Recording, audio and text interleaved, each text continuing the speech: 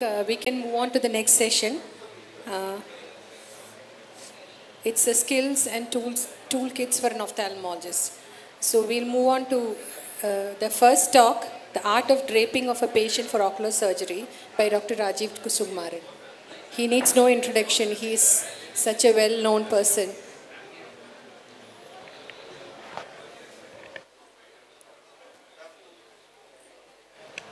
Good afternoon, everybody. Thank you, Chairperson, Coordinator, Convener, everybody, for giving me this opportunity. And I request pin drop silence. Please be seated. You can discuss the previous session outside if you want. Is that okay?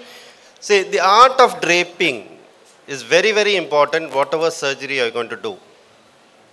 There are different ways of draping, there are people, but ultimately sterility has to be attained as far as draping is concerned. So the art of draping is, I chose is it playing? Yeah, I chose a person like Shashikumar sir. He is the sterile person of KSOS. He is doing it. See, what you have noticed now is that staff is pouring a povidone in the separate trolley meant for draping. Don't ever keep the draping material along with your surgical items. That's what is important. What is wrong in this? She is crossing a hand onto the surgical. That should not be done. The surgeon should hold the cup outside the surgical field and then keep it there and do it. That's wrong. Actually, this method is wrong. Adequate quantity of povidone iodine should be used for draping. And after instilling a drop of xylocaine, the eye is draped with adequate quantity. And the draping should be from the center to the periphery. Once you go to the periphery, don't come back to the center.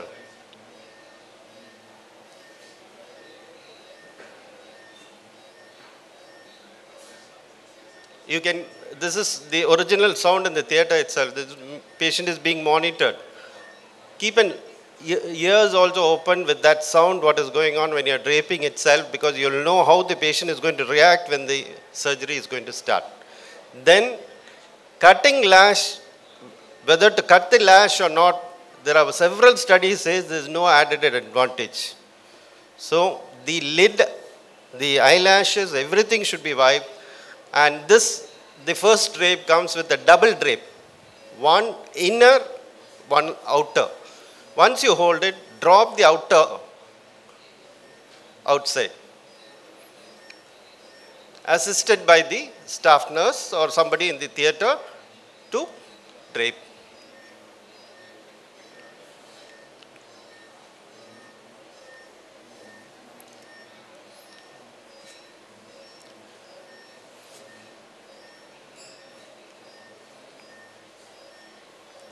And you can have this stand in front so that the patient's nose is not pressed when you are draping. Something like this is quite helpful.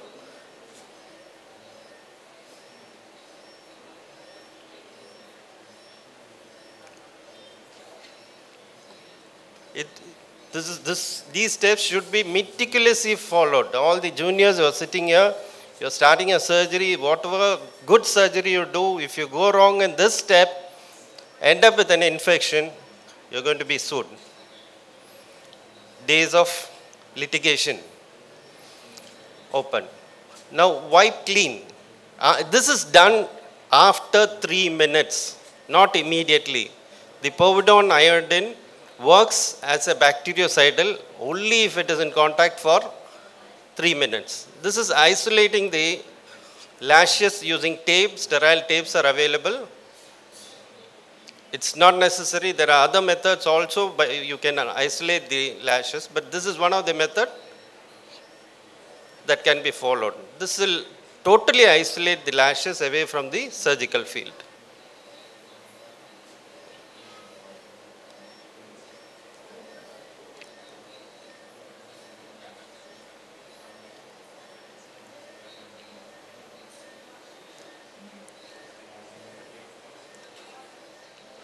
apply some gel. It can be xylocaine gel or visco itself is enough, so that the drape what you are going to stick doesn't stick to the cornea. See this, I am showing a small drape. You can use a larger tape if you want, and keep the eye open when you are sticking the drape.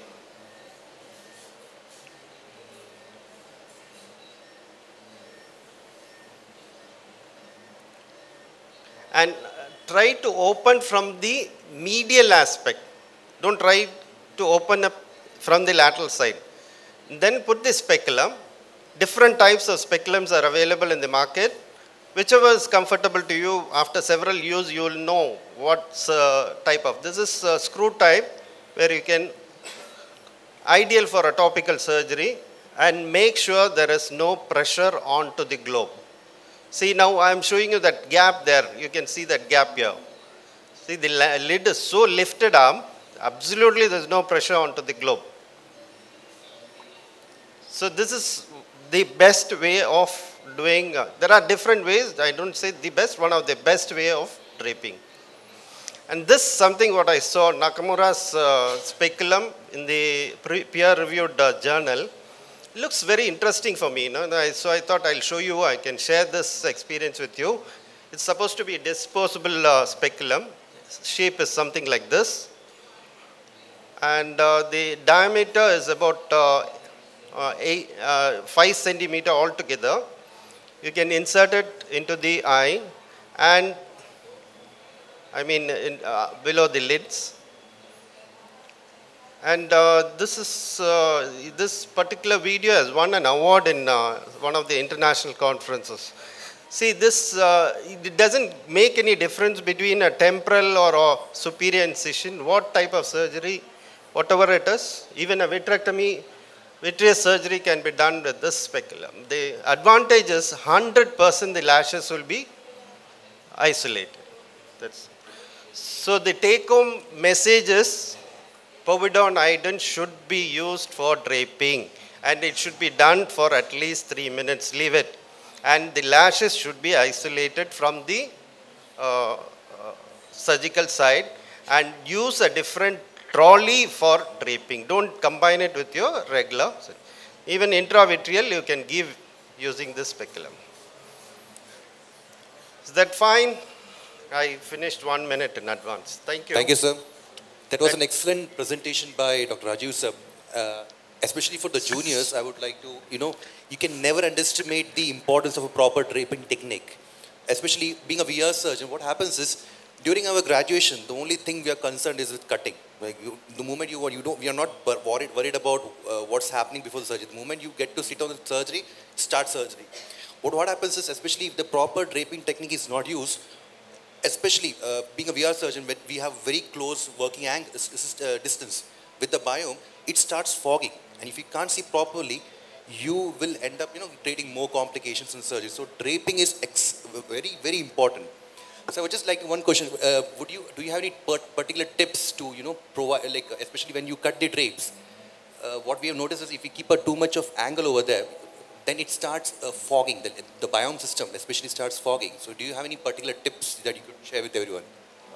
It is fogging because your ventilation system in the theater is not proper. The proper HEPA system or the air handling unit, the entry should be from right above the patient's head or the surgeon's head, come down, and the airflow should be laterally. Then there will not be fog. Fog comes when the air from the patients or something lifts up from the not only the cataract surgery, but especially... No, for that, what you should do is, before they start the drape, nowadays we give, in my theater, I use the mask for the patient also. So just with the mask, you tape the mask. So nothing happens, you don't get the fogging. And what I do is, the pediatric feeding tube is there, no? Yeah. I put it on the side and connect oxygen to through the mask you can underneath the mask. And the other thing, one more thing that we never cut it straight. We cut it slightly angulated to the nasal side. I'm sorry for asking you to be quiet. Sorry. Thank you, sir. Next is toric marking on slit lamp. by Dr. Prabhu Shankar. Over to you, sir. So toric marking, we use it only for when you're astigmatism around more than one.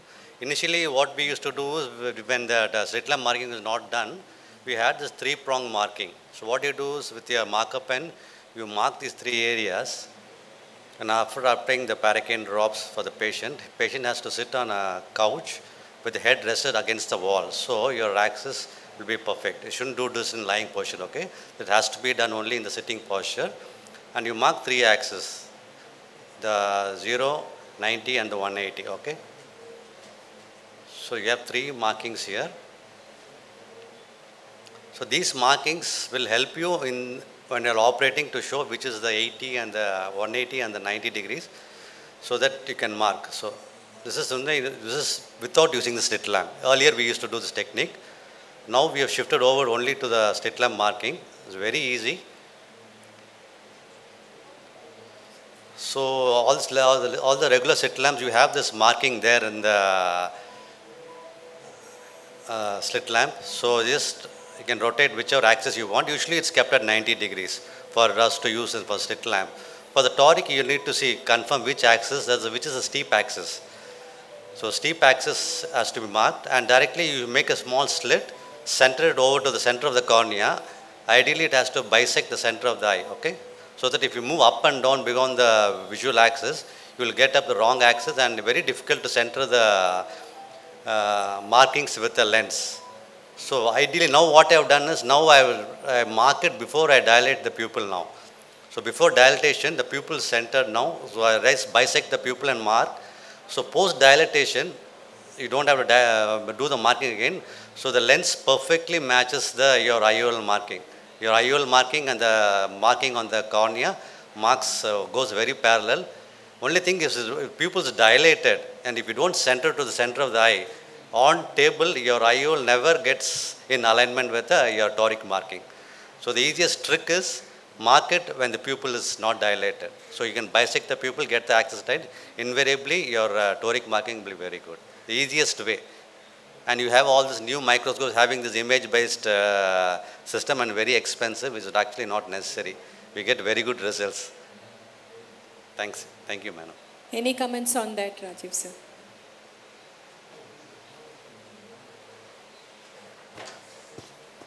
Actually, that is the best way of doing it, but the only thing what I do is, when I ask them to look at a distance, otherwise when you ask them to look at you, they convert, there's intorsion coming in. Yeah, that's what exactly when I do. You'll have to look straight. No, I don't ask them, I don't make them sit in the slit lamp. He's a vitreoretinal surgeon, just spare him.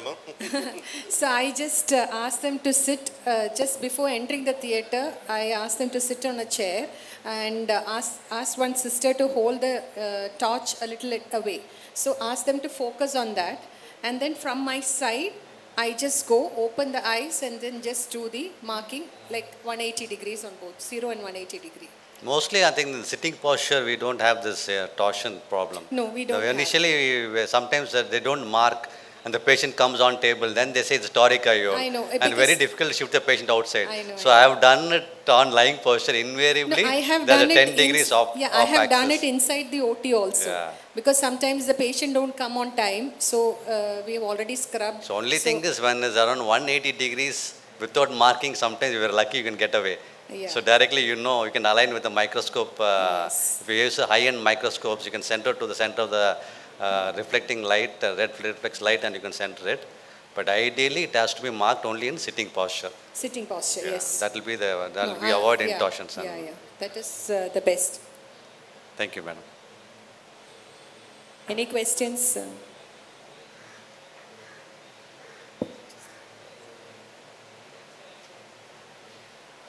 Excellent talk. Next, I call upon Dr. Sanjeev Srinivas.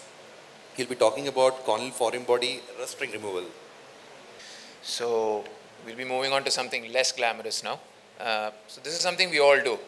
We see it every day. It's there. I mean, it's nothing, no great shakes about it. So you have your iron foreign bodies. It's just basically superheated metal in most cases.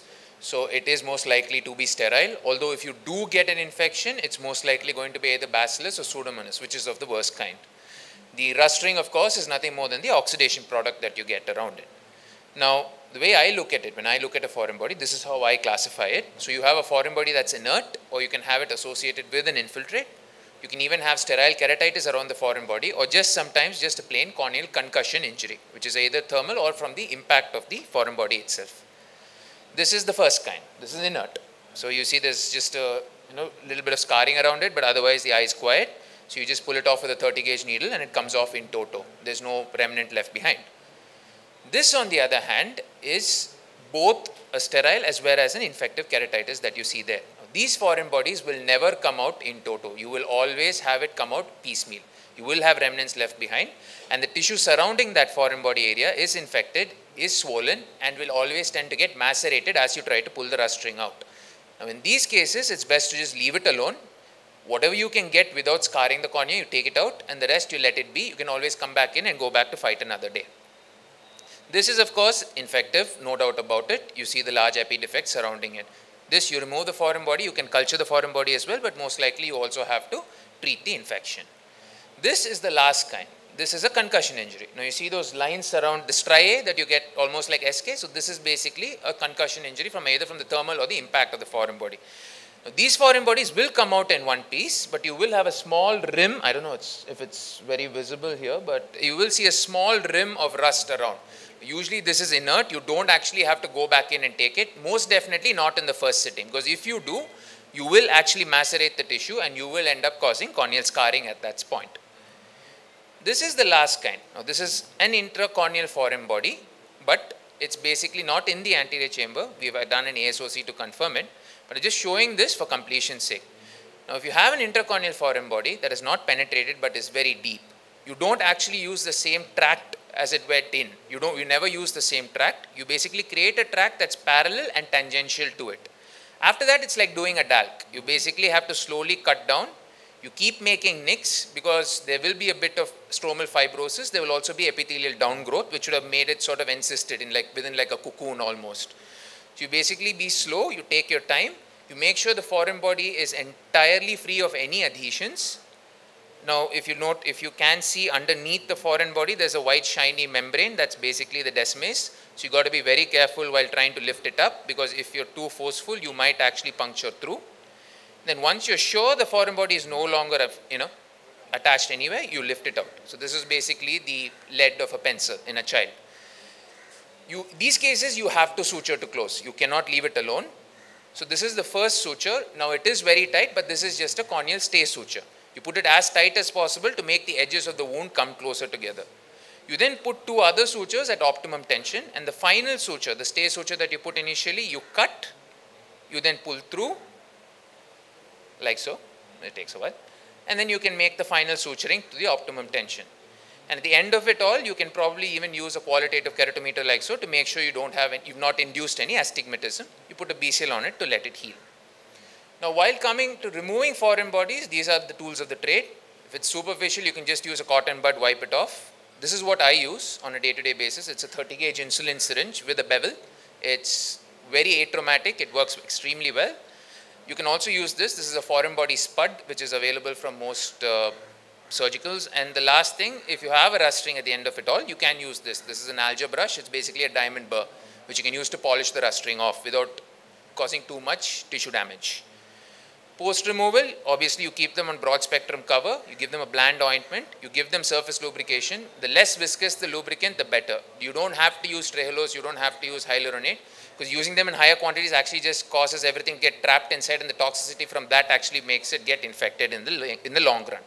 Cycloplegics you can give as needed. Steroids I usually do not give unless I've used a diamond burr, wherein I've caused some amount of sterile keratitis by my doing. Finally, when you're removing a foreign body, you make sure you anesthetize the patient well. You can have them sit outside your consultation chamber for about 5 minutes, have them apply Paracaine 2 or 3 times. Make sure they're well calmed down before they come in. Adjust the slit lamp illumination to optimum. Make sure it's not too bright because they already have enough photophobia as it is. You make sure you and the patient are positioned optimally. Use a soft touch, and like I said, do not macerate the tissue, and most importantly, know when to stop. If it's not coming out, you don't actually have to go at it aggressively and poking at the rustring, trying to pull it out in the first sitting. You can wait and stagger your approach and remove the rust remnants later on. As like I mentioned before and earlier, please make sure you follow them closely for the first 24 to 48 hours, as that is when you can have an infection as well. With that, I'll finish. Thank you so much. So that was an excellent topic, sir. I have a question that where you used to review the cases after 24 hours? Yes, ma'am. So if you've removed a foreign body, you see them in the first 24 hours. You see them the next day, then you see them on the third day. After that, it's fine. You can give them long follow-ups. So in the first, this one, if you leave a little bit of ring of that rust ring. Yes, yes. Then the oh, you mean the removing the rust ring? The small one, then the periphery you will have, no? Yes, Which yes. you told it's like better not to give in the So that there's no fixed number for that. So basically, I showed you that image which had that edema around it. Yeah. You will notice that removing the rust ring is most difficult when the cornea is edematous. Yes. So you wait for the edema to settle down. The moment the cornea becomes compact in that area, you can remove it very easily. Okay. With a needle or a diamond burr, that's up to you. Okay. Depends on what you have access to. And sometimes when the patients used to come after that, they may not remove the rust ring, it will be there itself. And you can see the periphery, it's like the full, how do you manage that one, sir? Like peripheries? Like it would have started, the scarring would have happened. Correct, yes. And the patient main complaints is the vision is blurred. Yes, because basically the rust ring does induce a component of keratitis. So you have, and if you're asking if it's epithelialized or after it's epithelialized? No, it is not epithelialized. It's not epithelial. Yeah, so you go back, so there's two options. You need to debride it again, the whole Yes, thing? yes, exactly. So you look at it on the slit lamp. Now, if it is superficial, because the rust ring will never epithelialize completely, you will see a mound. Yeah, Exactly, yeah. So if you see that mound and you see the cornea is actually compact, there's no edema at all, you can actually just use a needle and lift. You can actually get it in 2 segments or 3 segments. It will come out, big chunks. Yes. But if you feel there's too much, there's still edema, you can wait. There's no harm. You can wait for another 24. You can even wait for it 48 hours. You can keep them on, give them symptomatic treatment, and then you can go back in and take it. How early you give? Which one, ma'am? Antibiotics, how frequently? No, not required. Not at all. Not 6 times a day maximum. Yep. You patch it regularly? Patch? No, not at all. No. You shouldn't actually patch any. In fact, even traumatic defects, there's actually no reason to patch. And what about the cycloplegics? Every cases you give cycloplegic? Yeah, it depends. If you see an AC reaction, if there's iritis, yes. Like the last case which you showed where there is a striae? Definitely. Thank you, sir. Yeah, thank you.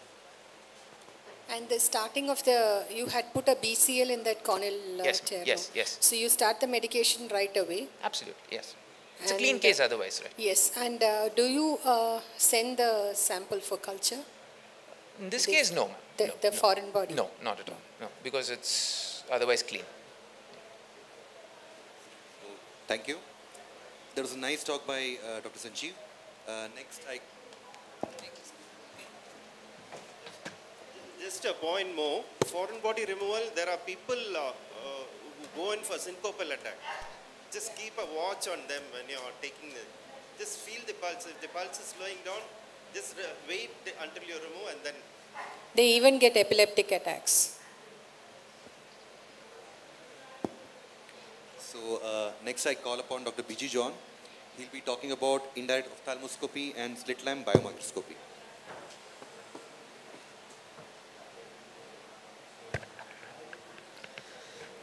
Very good afternoon to all. Thank you to the chairperson for involving me in this course. So these are 2 very important basic examinations as far as the retina is concerned. One is slit lamp fundus examination using either the 78D or the 90D, and second is the indirect ophthalmoscopy. So, regarding the 78D or 90D examination, the choice of the lens is depending upon the personal preference. General retinal surgeons would prefer probably the 78D. Glaucoma people will prefer 90D. Then the slit lamp settings generally the magnification is set at 10 if you have got a stepwise magnification like that is shown here. Then you set the beam width to about 3 to 5 millimeters, and next the beam height is adjusted here to 5 millimeter, and the alignment should be coaxial. So make it coaxial like this, and now you can ask this patient to be seated. The patient should be comfortable. You adjust everything. You make the candle alignment correct, and now you can see once the beam is coaxial, it will appear like this, bisecting the pupil. Then this is your view at that time, And having got this sort of a reflex, then you can move the slit lamp slightly backwards, and then you can introduce the lens about 8 millimeters from the patient's eye like this. So this is how you hold the lens between the tip of the index finger and the ball of the thumb. This is the position of the other fingers. So other fingers of the surgeon would help to stabilize the lens there. You can see how the 3 fingers are resting on the head strap. And now you ask the patient generally to look at your opposite ear, because that will help to bring the optic disc to focus so that directly you can see on the lens. And this is the initial view through the lens. You can see that the eye will be seen upside down. Okay, and now you adjust the lens to get a good reflex and slowly move the slit lamp forwards without losing the view. Again, adjust the lens a little more so that you can now things will get focused, and slit lamp also is adjusted slightly. And now this is what is going to happen. This is the view of the macula, and you can see the optic disc there. And with slight movement, you can bring the fovea also into the focus. So you can either use this method, or you can have a systematic examination like this, starting from the optic disc and widening the beam, and then going in a systematic way along the arcades, the other arcades is the case of diabetic retinopathy, and finally only coming to the fovea, because that will keep the pupil dilated and the patient also comfortable. Okay, so now about the indirect ophthalmoscopy.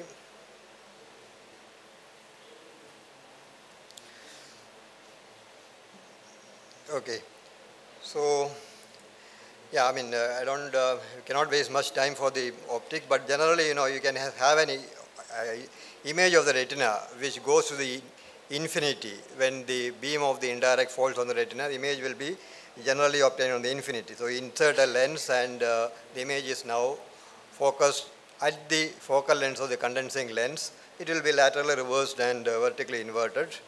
And for the juniors, before you embark upon this journey of learning the indirect ophthalmoscopy, it is very important that you learn how to hold the lens properly, because how you move from one part of the fundus depends entirely upon this. So as you can see here, the lens is held between the tip of the index finger and the ball of the thumb, and the middle finger is what helps to stabilize it. So it is the fulcrum upon which the lens is going to move. And then you practice these movements outside, by the flexion of the thumb and the index finger, you bring the lens up and down. So this is going to help you bring the fundus exactly into focus. And once that is done, then you also need to practice this movement by tilting the lens to side and side, so that this is how it will help you to move from one part of the fundus to the other. So having learned this, now it is time to go to the patient. Adjusting the lens, you need to spend sufficient time for adjustment of the indirect ophthalmoscope. You need to adjust the crown band first, and then the headband, because many people do it the reverse way, which will help, which will result in a lot of discomfort to the surgeon. So this is the proper way. And then you need to focus it, adjust it by looking at your thumbnail, which is held about 18 to 20 inches, the outstretched hand that everybody does. And you need to do it with bring the eyepiece, adjust the eyepiece, so that you see a single round and thumb at the center of the that round. So you need to do it separately for each oculars, and finally make sure that you have a single view like this. And when you switch on the beam of light will be somewhat like this. This beam has to be adjusted again. When you have got an indirect ophthalmoscope where the beam can be separately adjusted, you adjust it so that it is brought to the center of that circle. So now you are ready. Okay, so all these things, well dilated pupils, patient comfort, correct working distance, all these are very important. Line should be dimmed, and this is how you start. It's better to learn to use your writing hand for the scleral depressor and the other hand, that is the non-dominant hand, for the lens. If it is difficult, you can do the other way also. And you can see what the dominant hand is doing here. The thumb is actually moving the other lid and is also resting so that the lids are kept open. And the lens is held using the type of grip that I have already told you, and the middle finger is actually resting on the slight distance away from the lower lid. And now if you introduce the lens about 1 inch from the patient's eye, and is slowly lifted upwards. Then at a particular point, you can see the lens filling with that beautiful image of the retina. Now the problem is that once you get this image, initially it is a little difficult to make sure that the image stays like that. So that requires some practice. So let us say, okay, and once you know how to have that image of the lens steady in the lens, the next thing to learn is how to move from one part of the lens to the one part of the retina to the other. For this particular principle, that is the principle of that optical bench, that here the observer's macula, you can see the eyepiece, center of the eyepiece, then the center of the condensing lens, the patient's pupil, the object observed on the fundus. All these elements are to be kept on a rigid axis. You can see that green dotted line that there. So this axis has always to be kept in a straight line. All these elements has to be in this axis, which means that when you move from one part to the another, you have to move the entire thing. You need to move your torso so that all these elements are still in that particular line. So only then you will be able to keep that image there and view the retina correctly. So this is referred to as sweeping of the fundus. This is how you should move from one part of the retina to another. So it is imperative that you practice it anywhere, it first. So this is actually the view. This is what you are viewing. You can see the light of the falling there, and this is the image that you are seeing on the lens. So now, when you are beginning, you should first, go to the posterior pole like this. You get the optic disc and the fundus and the macula in one view. So you pick up one vessel and slowly move to the equator. You can see here you are going along the supratemporal vessel. It's going up to the periphery.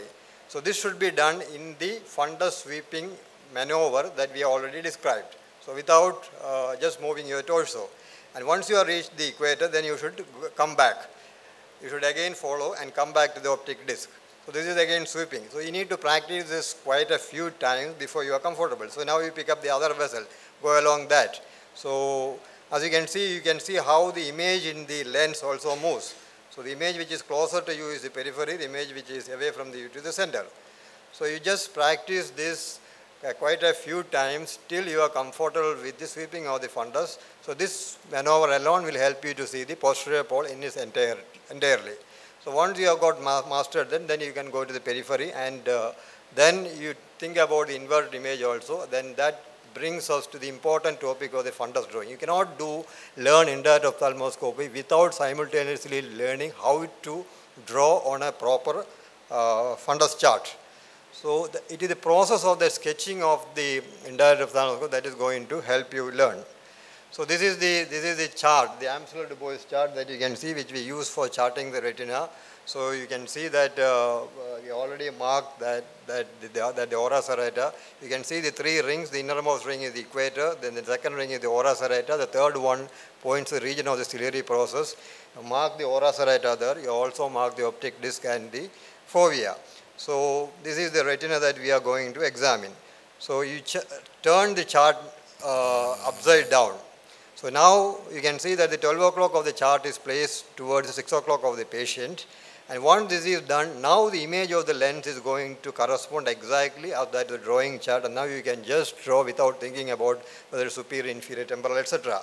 So this is now the lens coming.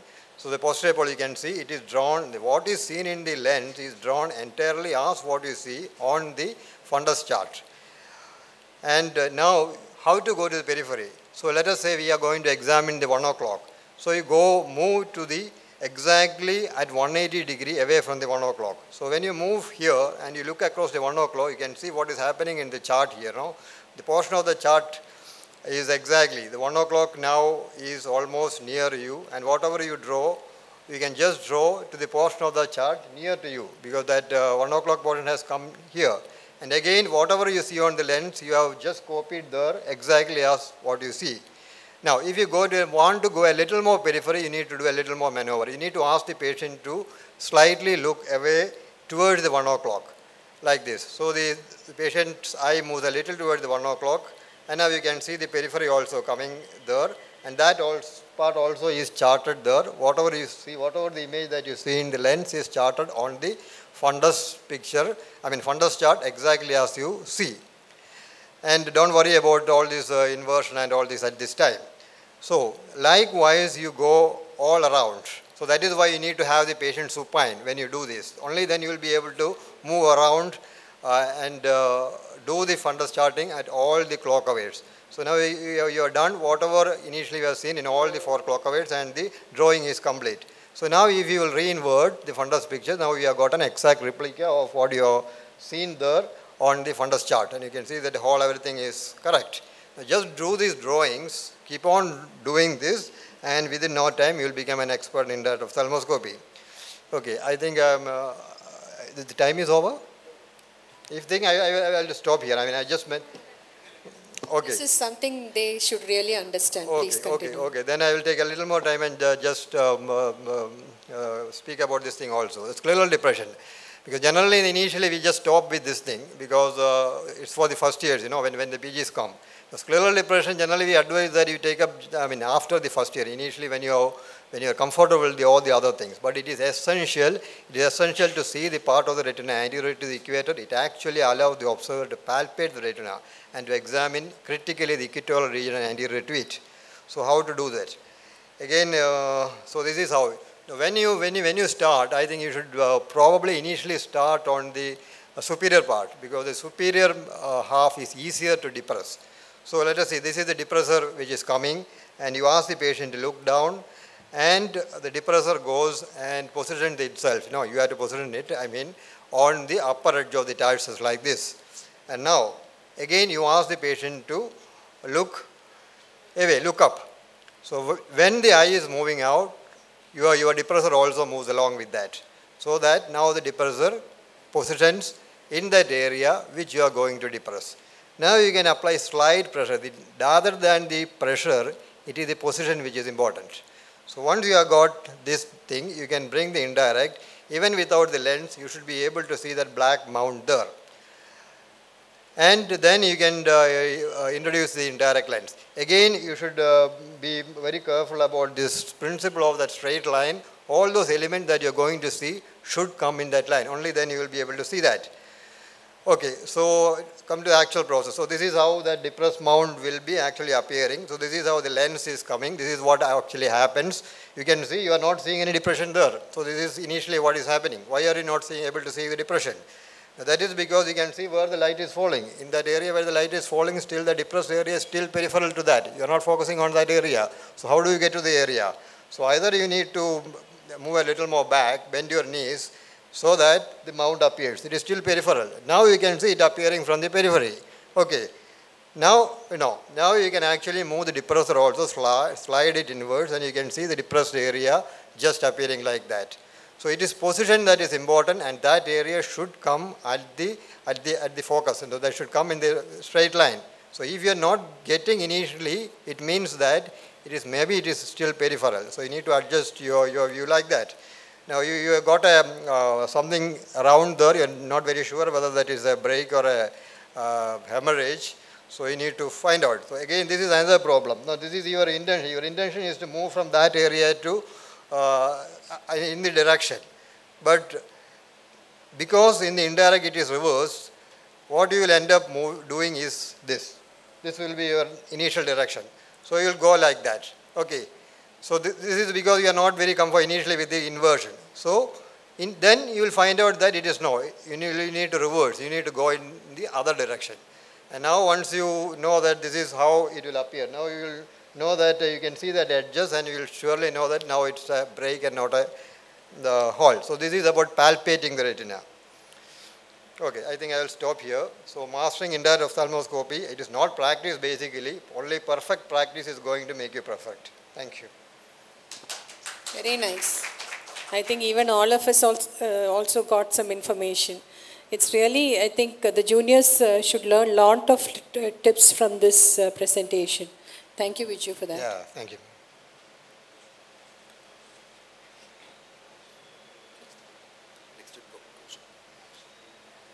Excellent talk, sir. Next, I call upon Dr. Kaushik Murli. He'll be talking about FTT and FGT.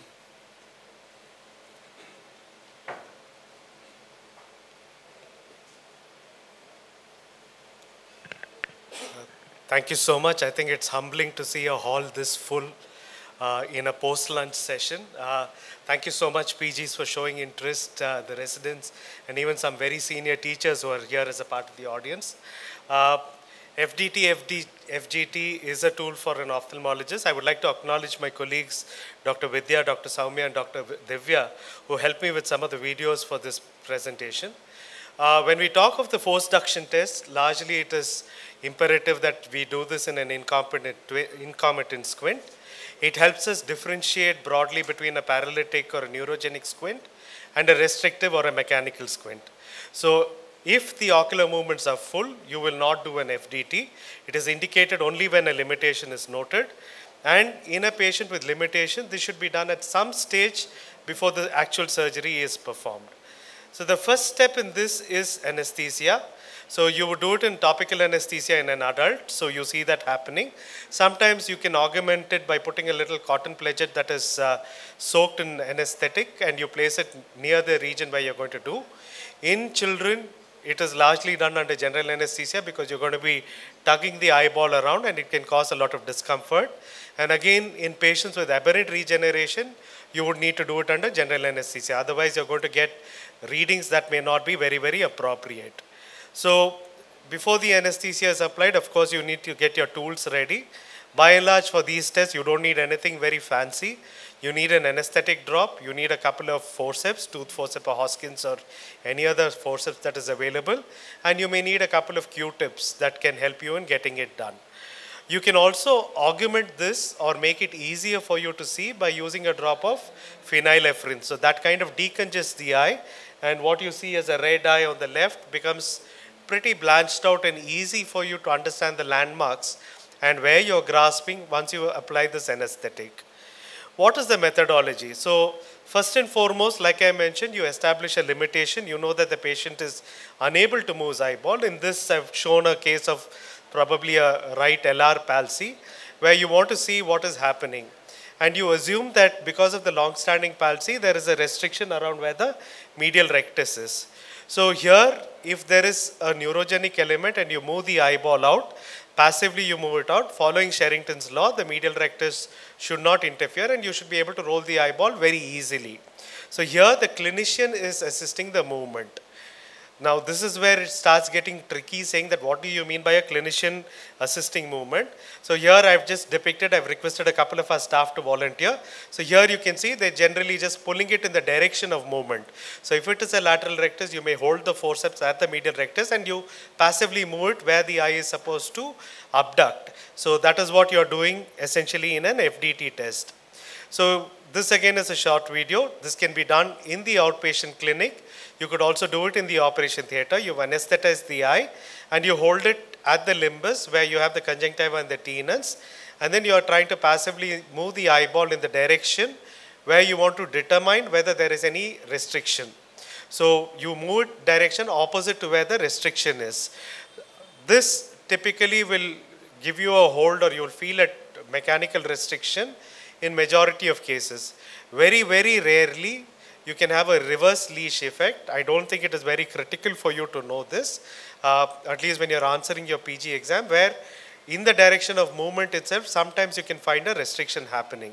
But by and large, you hold it at the limbus. Why you hold it there? Again, mechanically, you're less likely to tear the conjunctiva if you're holding it a little beyond, or if you're holding it at the tendon, it can again be very painful to the patient. It's not just the forceps. In some patients, you can even use a Q-tip to kind of roll the eyeball around. The disadvantage of doing this is inadvertently you are likely to press the eyeball down. This again becomes a very favorite question of the examiner, saying what happens the minute the eyeball is retropulsed in, it causes some amount of laxity of the muscle, and again you end up getting erroneous kind of a reading. When should you retropulse? We will come to that as a video a little shorter time. So again, you need to be clear which muscle you're testing. So when you're holding it there, you're holding the medial rectus and rotating the eyeball in the direction of the lateral rectus. You can do that again in the direction where you are trying to test the medial rectus, holding it at the 9 o'clock position. You can test for infraduction restriction by holding it at the superior rectus and rolling the eyeball down, or you can look for infraduction restriction by rolling the eyeball up. So you can be very clear that all muscles, all the recti can be very easily examined by doing the force duction test. Like sir mentioned earlier, you should be wary of syncopal attacks because you are handling the eyeball, so it's better done. It is always done with the patient lying down so that you're not worried about it. If you can hook up a monitor, that is even better. It's not just one forceps. Most of us prefer using two forceps because that way you can actually proptose the eyeball a little bit out and you're not worried about tearing the conjunctiva out. So again, you hold it at perpendicular to the direction where you want to move the eyeball or roll the eyeball, and then it's very easy for you to get this done. So your control is much, much better when you're using two forceps. When you're doing this, there is a technique called as the force duction test described by Guyton, where you actually hold the eyeball at a 3 or a 9 o'clock. Here I've tried to demonstrate the superior oblique. You retropulse the globe, you extort it and bring it superior nasally, and you kind of roll it temporarily to and fro, and you feel a kind of a tick or a tautness. This actually takes a little time for you to get used to it.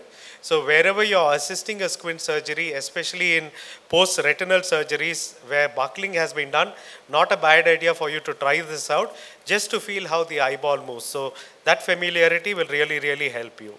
So in an FDT, if there is a free movement, it is FDT negative. It is more likely to be neurogenic. If the FDT shows resistance, then we document it on the case sheet as FDT positive. That is indicative of a mechanical restriction. Now that you've done the FDT, you know there is a mechanical restriction, or probably you know that there is neurogenic. You want to know saying, does the muscle have any potential action? That is where you do what is called as the FGT test. So the FGT test is to understand the potential of the muscle. For this, you need a conscious and a cooperative patient. Here the difference is you see the person pulling away. So you ask the person to pull in the direction or look in the direction of the movement of the eyeball, and you try to understand saying, is there a potential movement possible? The schematic is from the Orbis website. Do look it up. It's very simple for you to understand. So again, in a lateral rectus palsy, you would ask the patient to look towards the medial rectus or abduct the eye, adduct the eye, and then you hold it there and ask the person to roll the eyeballs out or abduct the eye out. So if you find a tug, again, you know that the force generation test is positive. Again, this is a very brief video just to show you what is happening.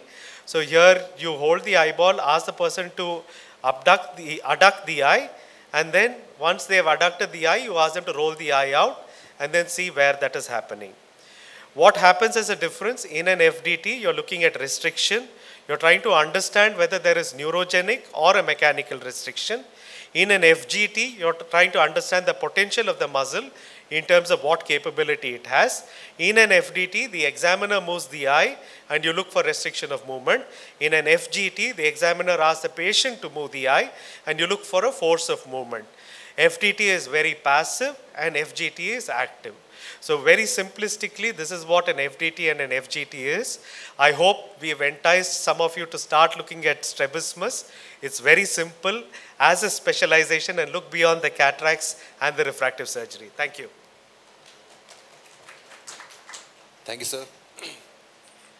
So next I call upon Dr. Shweta.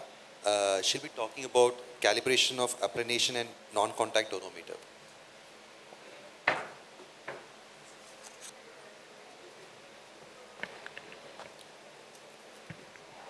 Good afternoon. First of all, I would like to thank the scientific committee for giving me this opportunity to present in this KSOS session. Now, I am going to deal with the calibration of applanation tonometer. This is actually a very simple topic, but it is quite, it is very important that we know this. So, we know that applanation tonometry is the gold standard of the intraocular pressure measurement. And in a busy OPD setup, when we continuously use the applanation tonometer, with months we know that there can be some errors in the calibration. But there was a study which was conducted in UK among the residents, and it was found that only less than 15% of the people knew how to calibrate an applanation tonometer, and 85% of them told that they never do a calibration. So even we know that there is a calibration rod, but we never use it in our OPD to calibrate the applanation. So we have two types of applanation tonometers.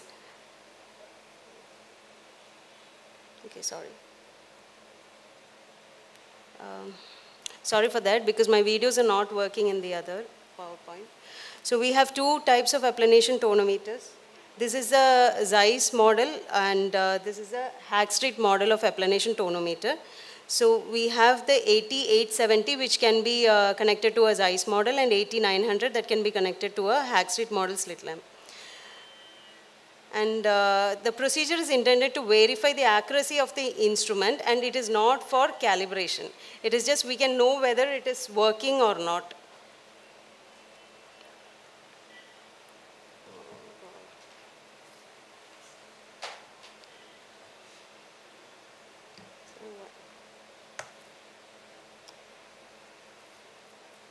So this is the Zeiss model applanation tonometer. Before calibration, we have to place the prism downwards, and there is a calibration rod that we get with each applanation. So for the Zeiss model, we have a rod which has a holder along with it, and the rod has 5 markings in it. The center mark corresponds to 0. On either side we have 2, and on the sides we have 6. So 2 is corresponding to 20 millimeters of mercury, 6 corresponds to the 60 millimeters of mercury. And first what we have to do is check at the drum position 0. For that we have to align the mark to the center. The holder, the index, it should be to the center mark, and you have this holder which will go on to the this position of the applanation, and after that we have to move the the drum from 0. It has to slightly moved upwards and downwards, and the movement of the prism is checked. I'll show you in the next video. Checking at the drum position 2. So you have to move this to the second position, number 2, tighten it, and then while connecting it to the Zeiss model slit lamp, the longer arm, it should be towards the patient. So towards the patient, and then, so this should be towards the patient. So now move the dial from 1 to 2. When you reach the position 2, there will be a slight movement in the prism.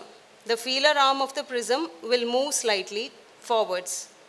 So you can see that there is a slight forward movement. So then you go and check what is the reading. It should be at 2 or slightly above it. 0.5 or 1 millimeter is acceptable.